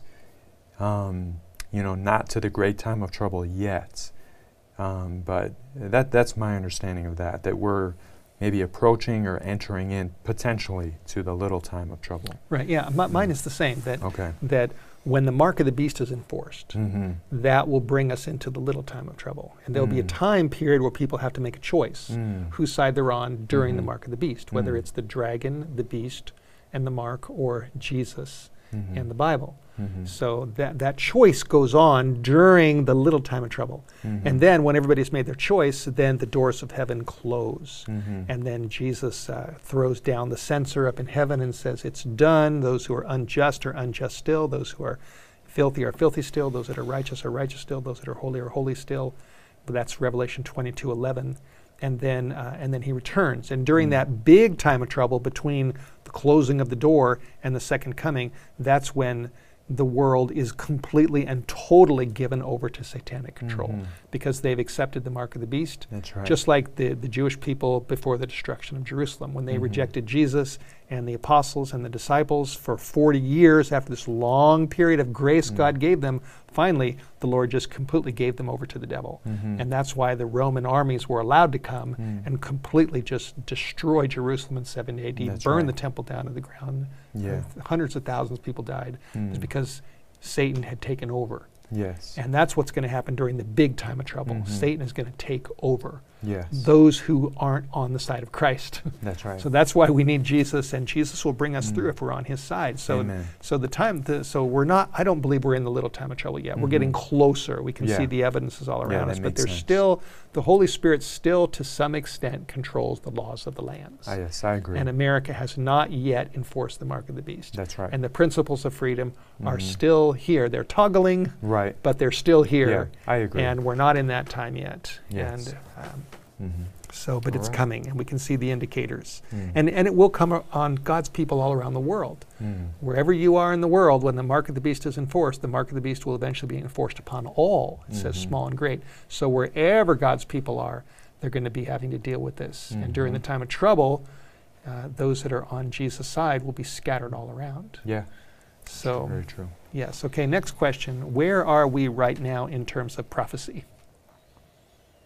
Well, Where I are think we? I think you kind of touched on that. If you think of the statue of Daniel chapter 2 You know, you have the head, the arms, the belly and the thighs. You have the feet of iron mixed with clay. And you might say we're in the toes, you know, the very end. Because we're definitely somewhere in the feet. Because Babylon, Medo-Persia, Greece, and Rome have all passed. They have all been conquered or taken over or disintegrated. So we're in the feet, and I believe we're in the toes of those feet. Yeah, I would add the word toenails. Yeah. I think we're in the tip of the toenails. Yeah. We're down, way down at the bottom. And Yeah. in the light of Revelation 13, where we are is the first beast has risen and done its activity during 1,500 years of Christian history. Yes. And then the second beast has come up and it's here now. We can see the coming together more and more of the first and the second beast, which is at the end of Revelation 13. So I think we're in that time where the coming together is strengthening. But we're not yet at the point where the mark is enforced. So we're right in, I would say, when it comes to Revelation 13, where are we? You know, like you look at a map and you say, Right. you are here. Uh-huh. I would say that we are, we're not quite, he hasn't quite spoken as a dragon completely. Right. Although we have seen the dragon's voice in American history. Yes. But not completely. And we are, we're in verse 12 where the first beast and the second beast are working together. Yeah. That's happening. Yeah. I don't think we've quite seen yet verse 13 where the great wonders, I think that's coming during the mark of the beast. When the mark is enforced, that's when the devil's going to do these great wonders to convince people to go along with the mark. Yes. And I don't think we're quite there yet in verse 13 or 14 or 15 and then verse 16 when the mark is enforced. Yeah, and on a positive note, Matthew 24 also gives us many of the signs of the last days, and those signs have been fulfilled. There's one of those signs that says the gospel will go to all the world and then the end will come. That's a positive sign. And I believe that's happening right here as we speak. God is using this program. He's using Hope Through Prophecy, White Horse Media, channels like Amazing Prophecies to really share that everlasting and gospel. Amazing Facts and Secrets Unsealed and Belt of Truth. And there's a lot of ministries out there that the Lord has raised up to give His message to the world. Amen. So that's happening. 3ABN. Yes, yes. So that's happening as well. Hope Channel. And we don't know exactly when that second coming will be, but we are to prepare as if it will be very soon. And no one has ever suffered by thinking Jesus will come soon, as long as they keep a balanced mindset. Good. It helps you to be more ready, more prepared, to surrender more to Jesus. So it's a healthy mindset to believe that He is coming soon. And the evidence affirms that He is. That's right. And it also gives us hope.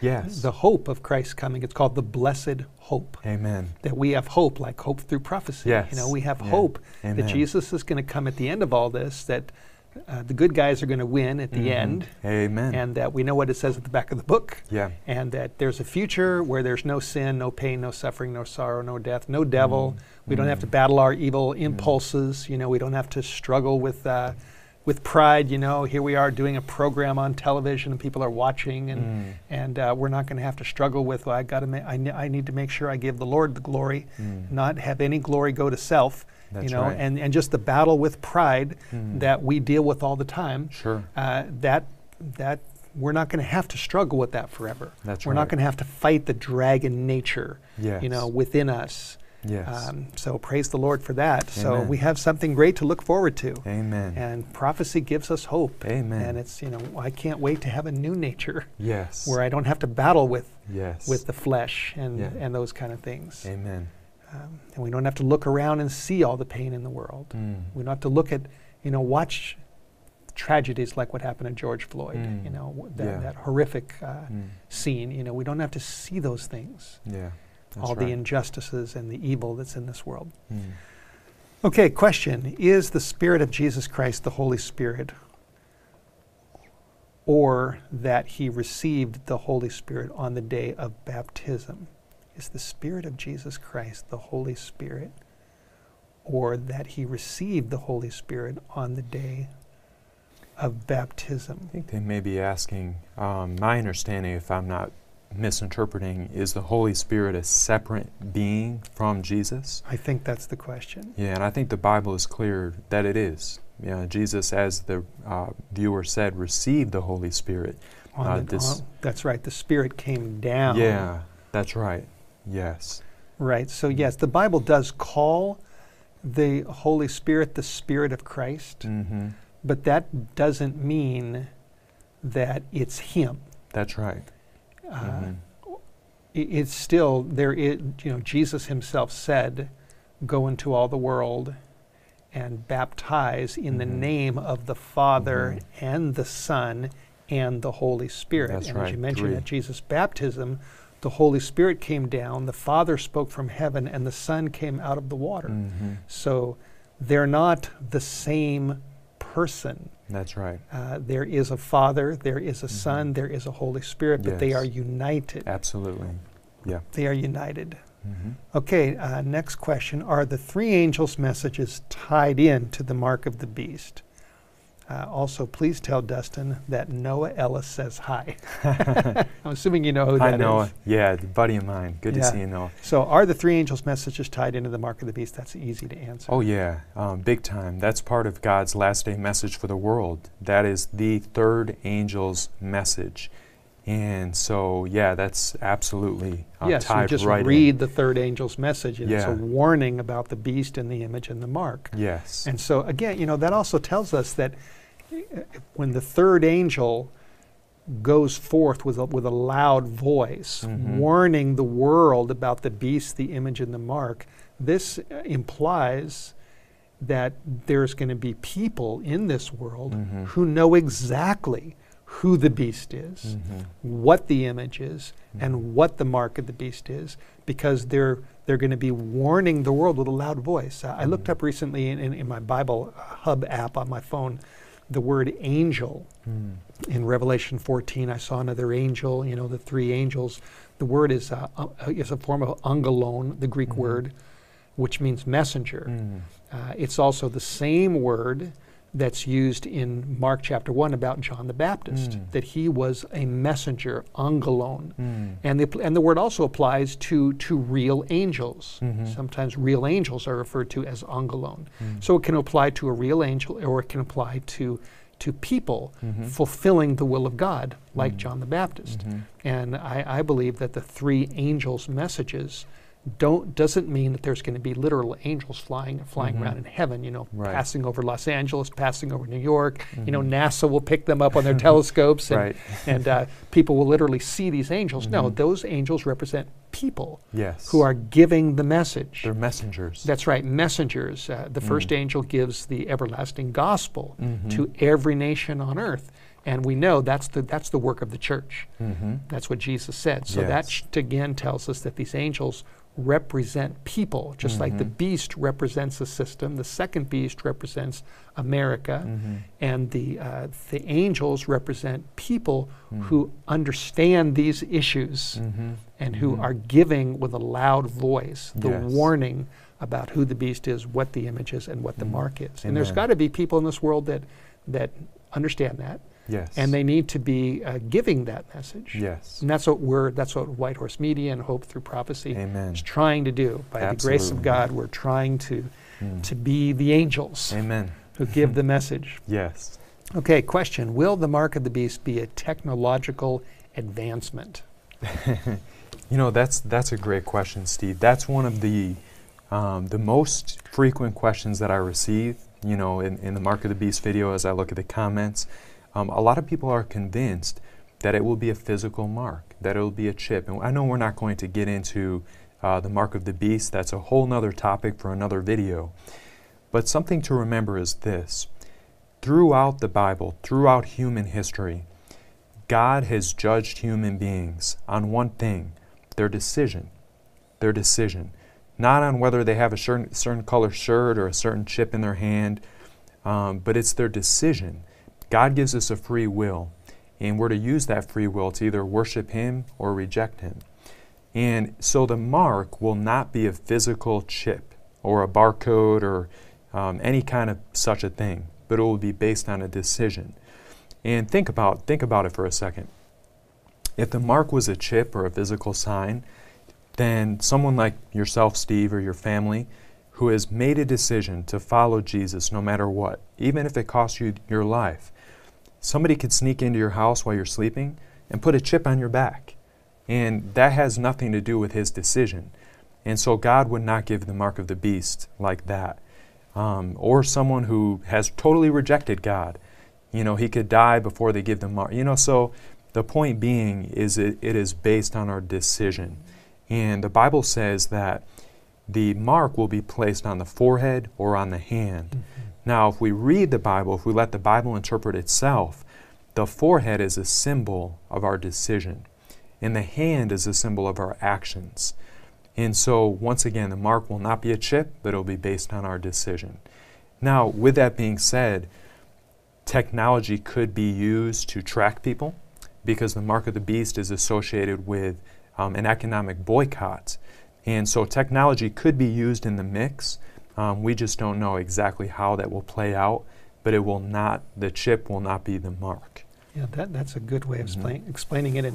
And it is true that technology has advanced rapidly, and that there are discussions these days of using a chip or using an insert or using a mark. Like if you get vaccinated, you get a dot or something like that. And it's very possible that those technological advancements will come into play during the mark time, as far as identifying from their perspective who goes along with the mark or who doesn't, and controlling buying and selling. There may be something like that.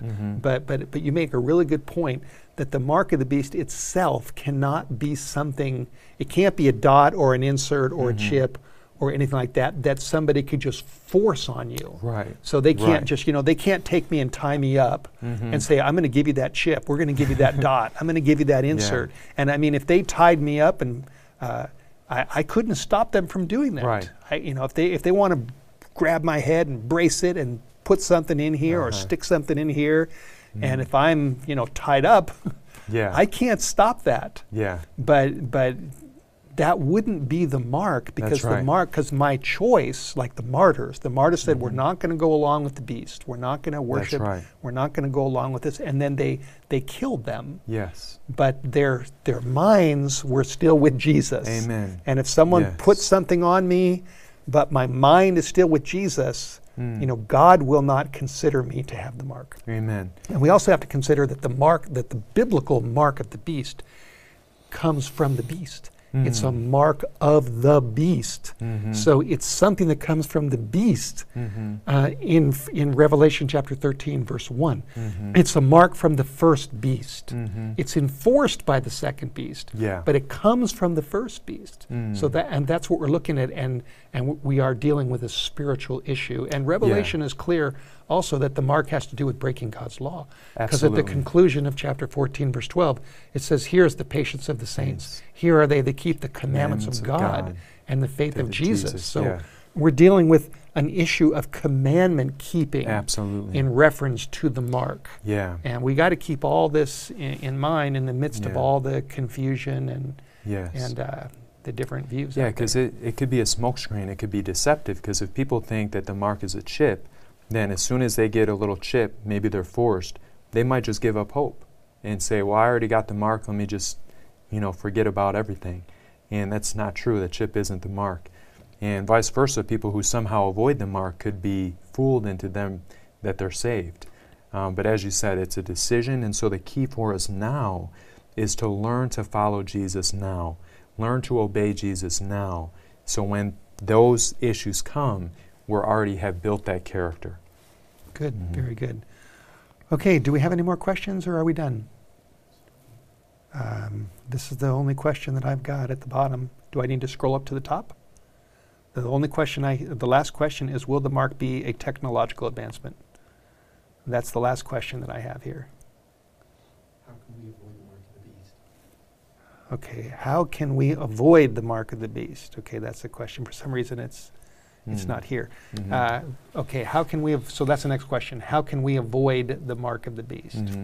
Yeah, and I think we just kind of discussed that a little bit. As you said, the mark of the beast or the seal of God, really there's two marks in the end. A lot of people talk about the mark of the beast, but they don't talk about the seal of God.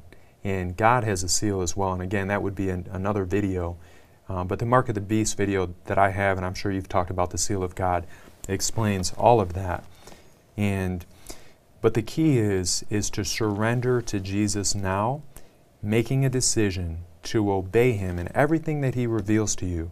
As Steve mentioned, the mark of the beast issue will be about obedience to God's commandments. And we see that in Revelation 14:12. And so obeying God's commandments, trusting in Jesus to give you the victory, the power to obey, that's really the key. We have to be learning to surrender and obey Jesus in everything today. That's right. And when you look at Revelation 12, the third angel, or chapter 14, I'm sorry, Revelation 14, the third angel warns about the mark in verses 9, 10, and 11. And then in verse 12, we have, here is the patience of the saints. Here are they that keep the commandments of God and the faith of Jesus. So the saints don't get the mark. So the way to prepare not to get the mark is to make sure you're one of the saints, that you are a follower of Jesus, that you have faith in Jesus, and that by His power you are a commandment keeper. Amen. That's the safety zone Amen. To avoid the mark of the beast, is to be the people in verse 12. Amen. Okay. Are we done with questions? No, they're not coming through. They're not coming through. Okay, well, something's happening with our questions. I think we're ready for our offering, but those that did get your questions in, we hope that the answers were good for you. And we just want to share a couple quick things. You know that we do take up an offering and we let you know what's happening with the ministry. And I have a report here, a mission report, how White Horse Media has been involved in helping to establish a group of believers in Jesus way up in the mountains of the Philippines in a very, very dangerous area surrounded by people that are referred to as bandits. And the amazing thing is that there's a whole group of these bandits who are now former bandits. And there's a school that's been established there, and they're looking for help to build a church for these former bandits. And I think we got some pictures we can show you. There you go. And I don't know the names of these people. This picture was shared with me, but White Horse Media has been involved in assisting them. And there you can see one of the bandits with his gun, and then another bandit with his gun. And let's go to a next slide. And many of these bandits are now followers of Jesus. And look at all that. Look at the people in the Philippines going down into the water, being baptized, giving their lives to Christ, wanting to follow the Lamb. And there is a group there. So we want to help those people. We want to do some more missionary work. And so I've been informed that we need about $2,000 to help this former bandit village have their own church. So you might like to contribute to that. We also have another need that if you want details about, you can email me, but we have a new opportunity for $4,000 to be involved in a project for the next 4 months, starting in July, which is going to be very, very significant, and it's going to help White Horse Media to get our programs, get our message, get Bible truth out into a much broader arena, into the mainstream media and other places. And so if you'd like more information on that, you can email me at steve@whitehorsemedia.com and ask me, and I'll let you know. But anyway, that's $2,000 for the mission work, $4,000 for the special project, and of course we have other needs as well. And we very much appreciate everything that anybody has done and continues to do to help God's work through White Horse Media. And I'm sure Hope Through Prophecy has needs as well. Yes, yeah.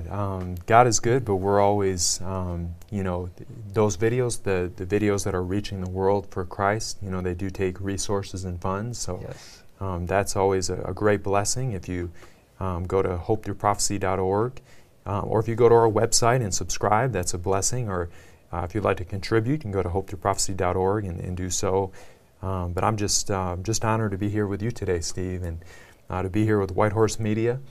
And it's a blessing to be with someone of like mind who is teaching God's truth for the last days, who is sharing the three angels' messages. And so if you haven't, make sure you're subscribed to this channel. If you're one of our viewers, Hope Through Prophecy, subscribe to this channel. It's a great blessing, and I hope that you're blessed by his content. Amen. Yes, we are a cooperative ministry, and we like working together with others to, they say two are better than one, and three are better than two. And so we work together. Jaime, if you can put up the slide of our website. I've shown you this before. It's a simple place, whitehorsemedia.com, and where you can click and you can support our work. If you want to support the mission project in the Philippines, there'll be a drop-down menu under that link that will take you to a little section where you can just click that you want your funds to go to missions or mission project. That would work. That would be great. So I think we're at the end of our Q&A and our offering, and we do have another song, a final song. And what is that song? The song is from the Newhart family. We've heard them before, and it's called I Have Decided to Follow Jesus. And we put the song at the end because we hope it will inspire you to make that same decision, to be a follower of Jesus today. It's the best choice we can ever make. Amen. I have decided to follow Jesus. I have decided to follow Jesus. I have decided to follow Jesus. No turning back, no turning back. Though no one join me, still I will follow. Though no one join me, still I will follow. Though no one join me, still I will follow. No turning back, no turning back. The world behind me, the cross before me. The world behind me, the cross before me. The world behind me, the cross before me. No turning back, no turning back, no turning back, no turning back.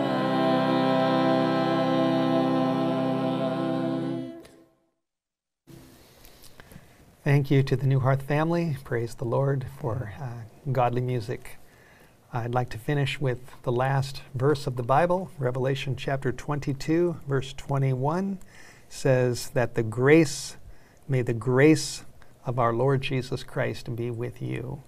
Amen. And that's what we hope for all of us, is that Jesus' grace will be with us, that we'll be encouraged. As we look around, we do see prophecies happening right in front of our eyes, but we know that at the end, Jesus will come and take us to a better place. And his grace is able to subdue and to conquer the dragon, whether he's in our nature or whether he roars around us and attacks us during the final days.